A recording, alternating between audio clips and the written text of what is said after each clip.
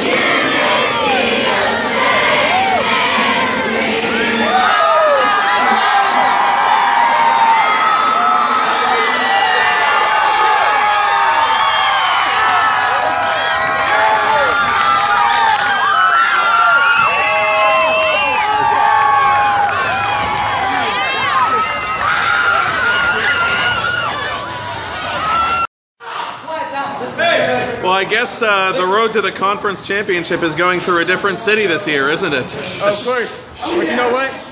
Without the team around me and the guys that come out and contribute, none of this would happen.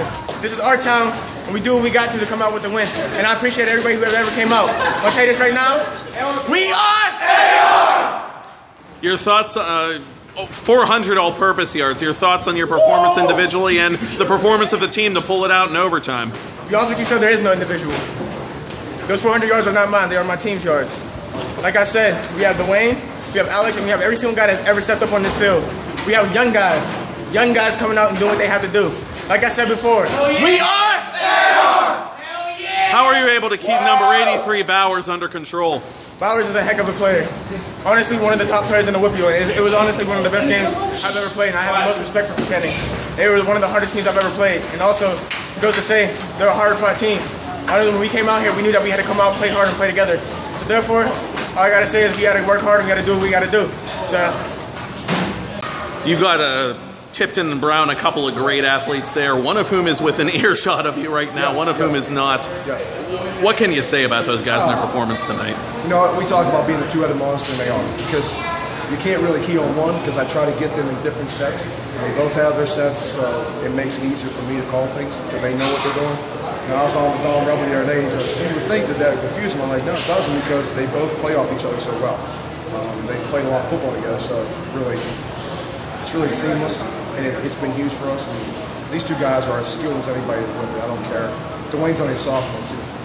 That's my key. I think Dre's got his offer. He's going to go play a pit. He's going to do a great job down there. I think he showed tonight why he's going to play a pit. Numbers he put up tonight are ridiculous. I just heard that 500 and some yards, both of them combined rushing. Ridiculous. I'm very fortunate. I said that the other night. We're extremely fortunate to have these two guys here. And I'm extremely fortunate to have the cast around. Those kids work butts off for each other. And I can't be any prouder of them.